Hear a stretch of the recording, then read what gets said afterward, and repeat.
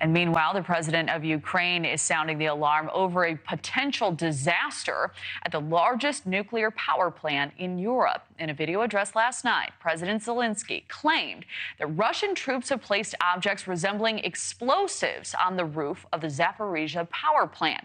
The plant has been a source of anxiety in the region since Russia captured it in March of last year. And since then, both Ukraine and Russia have accused each other of trying to attack it. And we're seeing that play out right now. The Kremlin pushing back on the latest claim, saying the plant is at risk of sabotage by Ukraine. The International Atomic Energy Agency says inspectors haven't found evidence of explosives, but they also don't have access to the full site. So should we be concerned? Let's welcome retired Army Major Mike Lyons. Major, thank you so much for joining us. So both sides accusing each other of plotting an attack on the nuclear power plant. Is this a disinformation campaign, or do you think Russia is mounting a false flag operation here? Hi, Kelly. Thanks for having me. It looks more like the false flag operation. There's no way it's in Ukraine's interest to do anything to destroy that plant. It's actually not functioning. It's all offline. The 6 reactors are not operating. It's being run on auxiliary power. There's nuclear material there. It's in no one's interest to see it destroyed, or for many different reasons, because of the potential leak of nuclear material, as well as when the war is over, it's going to be used to power Ukraine and other places like inside of Russia. So we're watching it very closely. Nothing happened today. Today was the day that actually it was officially put offline. But it's looking more and more like it's something the Russians are doing as part of their playbook from a false flag perspective, trying to blame the Ukrainians. But again, there's just no real reason that the Ukrainians would have any interest in destroying or blowing up this plant or doing something that would cause it harm.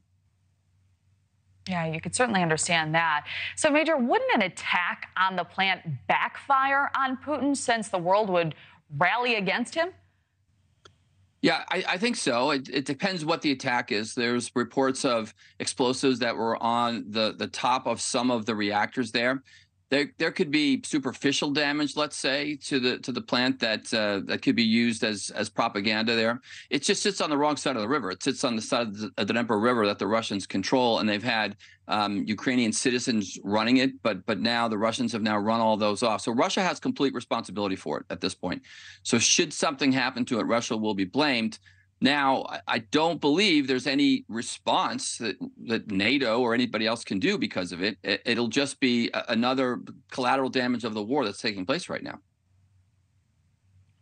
So turning to a different topic, if we can, the mercenary leader who led an armed rebellion in Moscow was reportedly back in Russia today to collect his arsenal of guns. What does that say to you about the situation in the Kremlin right now? Still a lot of confusion. I've just never felt that Vladimir Putin is giving up on the Wagner Group. He's got too much invested in them for what they do in Africa, training troops there, rare earth minerals in some of those countries that have them. He's invested all in with what their results have been. So it doesn't surprise me that Prigozhin is still out there. He was vanquished initially to Belarus, but they're not going away. Now, these are not elite soldiers. We're not talking about Green Berets or any of that, but they have capacity. They've been funded in the past, and they're just too much of an asset for Vladimir Putin right now to give up on what they're doing. I think they'll be repositioned someplace. They won't be necessarily impactful in Ukraine, but they're a long-term mercenary army for Vladimir Putin that, given what's happening in Russia right now, too, among the internal fighting, Vladimir Putin's going to need loyalists on his side. I still think it's going to be the Wagner Group. What do you see as the immediate next steps for that group, for the Wagner Group?